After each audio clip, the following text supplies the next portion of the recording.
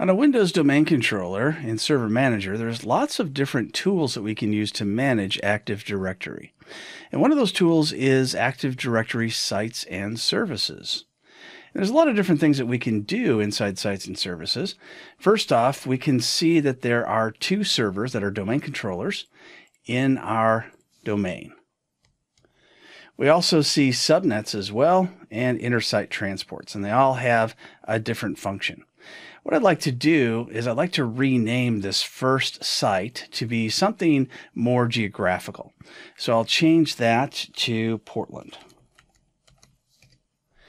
Now let's create a second site by right-clicking on Sites and choosing New Site, and we'll call it Seattle. And I'll choose the default site link. And now our Seattle site has been created. And we can see there's no servers in the Seattle site, but we still have our two servers in Portland. Let's say that DCO1 now exists in the Seattle site. Now all I have to do is right-click and choose Move, and I can choose Seattle. Click OK. And now we have a new server there. Now, what's the significance of this? What we have to be concerned about is when we have more than one server in more than one location, that we set up replication. Replication makes a copy of Active Directory back and forth between the two, and it also allows us to have the users log into the server that's closest to them. So if we left both of the servers in Portland, the problem would be that when the users in Seattle go to log in, they would sometimes get the server that was not closest to them in Seattle. So that's why we need to create a separate site, one for each location where those servers are located. Now we also need to set up subnets as well, because we need to say that there's a subnet in each location. So we'll choose New Subnet, and we'll say 192.168.21.0/24 is going to be Portland. And now we're going to say another subnet is going to be Seattle, which is going to be 192.168.22.0/24. And we'll assign that one to Seattle. The significance of that is if any of the domain controllers don't have the subnet that's assigned to them in their location, then there won't be any replication between them. Now let's take a look at the Intersight Transports. We have two different types, IP and SMTP. Microsoft came up with the SMTP option at a time when a lot of the connections between locations were really slow.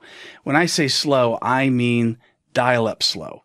And so Microsoft said IP is just not going to be fast enough to work for replication. So they gave the option for using SMTP instead. And SMTP can be assigned to a location for replication. Nowadays, this is outdated, and very few locations anywhere in the world are going to be running at dial-up speed, so it's perfectly fine to leave them all at IP. Another feature would be the global catalog feature. So if I go to the first server, DCO2, right-click on NTDS settings and go to Properties, then I can see that this server is a global catalog.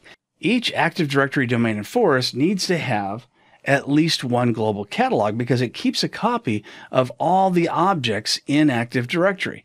So if there's no server with a global catalog checkbox, then that means that Active Directory no longer exists. Now you don't have to have more than one, but it's a really good idea for redundancy to have it on every single server. And again, this goes back to the early days of Active Directory when things like global catalogs would take up a lot of server space. But now we're using servers that have terabytes of information, and these global catalogs only take up megabytes of space. Another interesting thing we see here is replication. And here we see replication is automatically created. Now, if you want, you can create additional replication with other servers if they exist as well, just by right-clicking and choosing to create a new connection. And you can select that server from the list, and then it will replicate between those two. Microsoft makes it so you have the minimum amount of servers that replicate with each other to keep replication traffic down. And that's a good idea. It will speed things up. But if you do decide you need to have an additional connection, then you can do that.